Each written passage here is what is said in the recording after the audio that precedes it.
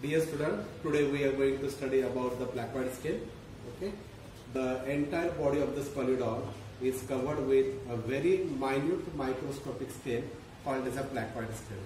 This Placoid scale, these are the microscopic, and if you want to observe this Placoid scale, take a small piece of the scale, boil in a KOH, and after 10 minutes you transfer it in a watch glass. From watch glass you take on a slide and you observe Placoid scale. Now this is the diagram of Placoid scale. This is the trident spine, this is the basal plate. This basal plate provides nutrition.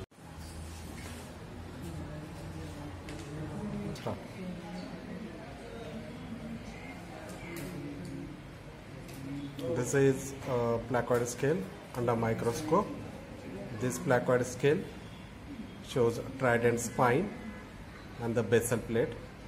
You can observe, for observation of Placoid scale we need 10% KOH.